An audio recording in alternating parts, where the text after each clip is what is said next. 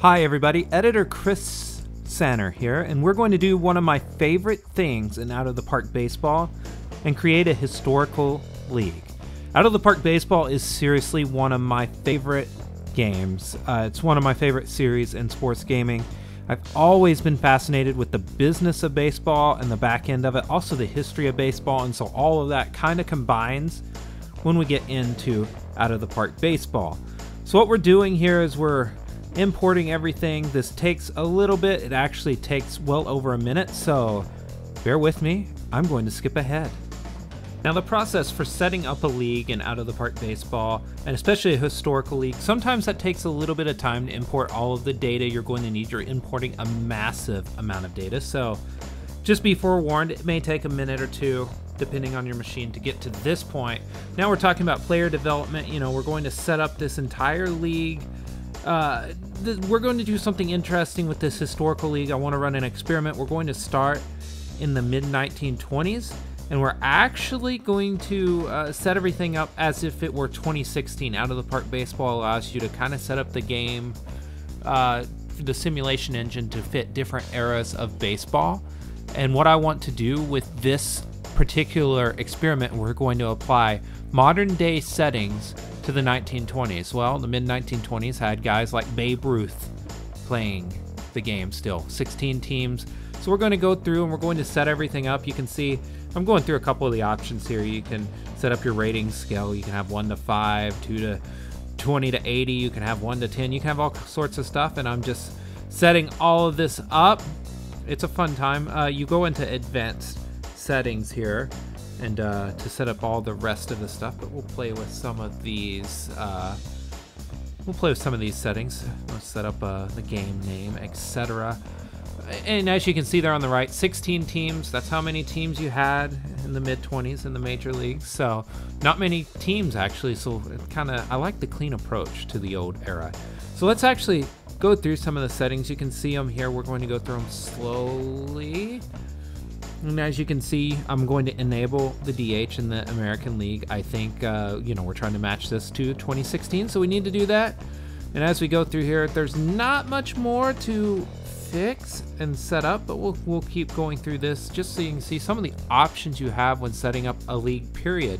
This isn't just a historical league. You can set up a modern day league and change up all the stats and settings to match an older version. You can do like shorter seasons, any number of things. Schedule settings, we're going to make sure this is 162. They did play 154 back in the day. Made a little bit of sense for a while with the smaller league, and then it expanded enough that teams wanted to play a little bit more, so 8 more games. So we're gonna make sure that, go through here, check a few more options through. That will just about do us, but we'll go through a few more here. And generally, when it comes to setting up a historical league, attention to detail, there are just so many options in Out of the Park Baseball. It's ridiculous. That's why this game is one of my favorites, because if you love baseball and you like playing around in a statistical playground like we're about to do, this is what happens. So let's keep this going. As we're going through here, you can see there are different options for here's the historical options. We can change all sorts of historical settings, things that we might want. One of the cool things you can do this year is you can actually end the color barrier sooner than it did in 1947. So you can have guys like Satchel Paige pitching in the major leagues in the prime of their careers, and you can see how their careers might have been different. That's just, to me, that is just a really cool option. And here, stats and AI, I am setting this up to be 2016. We're going to have our stats reflected, our league total. So this is basically the Out of the Park simulation engine saying, hey, look, we're going to generate stats as if this is 2016. We're going to have teams play as if it's 2016, because teams, baseball, the philosophy behind it has changed quite a bit in terms of how bullpens are managed, etc. Since the 1920s, the game has changed. So we're going to have the teams from the 1920s playing baseball as if it is 2016. And as we do that, we're going to see just what kind of results we get. We're also going to have the 162 game schedule. It's just some pretty cool stuff.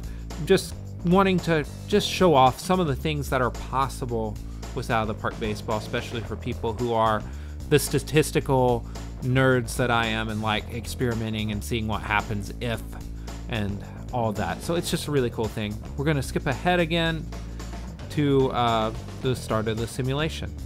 Welcome to the flip side of spring training. We're going to start our simulation here shortly. Let's get this going. 162 games, 16 teams. Who emerges the victor? Let's start. Let's just start. It's going to be fun.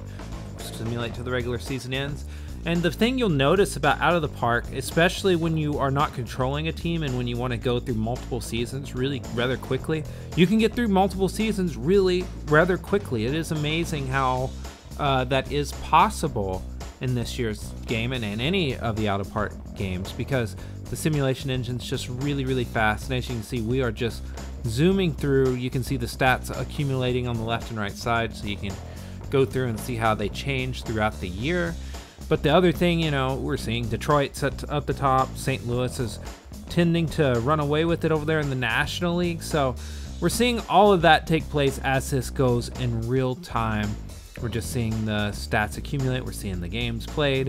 When you actually are in-depth managing a team, it does not go this fast because you're adjusting lineups, you're adjusting pitching rotations, managing your roster, re-signing, looking for free agents, etc. But we're just doing a statistical simulation. This is one of the many things you can do with Out of the Park. You just let it run and you look at the aftermath. You create chaos and see the aftermath. One of the things I would like to do maybe in a future video is to, I guess the best way to put it is make all the ballparks modern day ballparks, because a lot of the old ballparks were really big, really spacious, so home runs were harder to come by just because of the distance from home plate. I know some center fields were over, 420, 430. People used to rag on Comerica in Detroit, or at least what used to be known as Comerica, because it was just so spacious and it was such a hitter's park. Well, that's how all ballparks used to be. St. Louis also, by the way, your world champions of 1925. Amazing.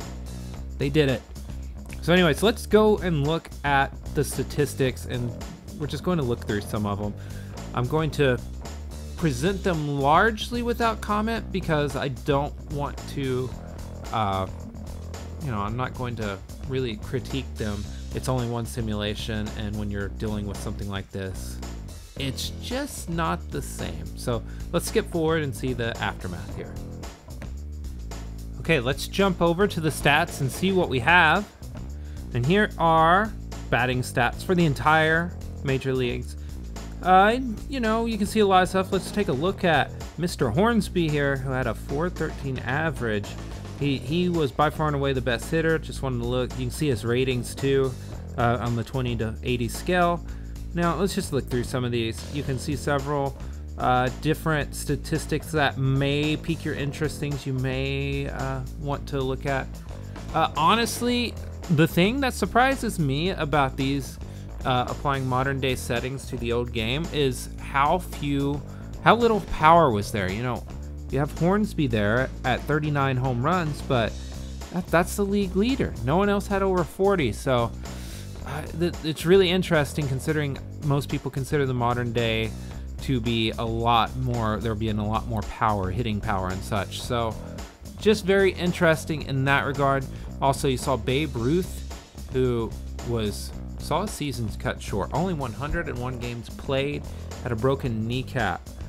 That's not good. So pitching leaders, again, it's just interesting with teams taking advantage of the modern day pitching rotations, how they style those up.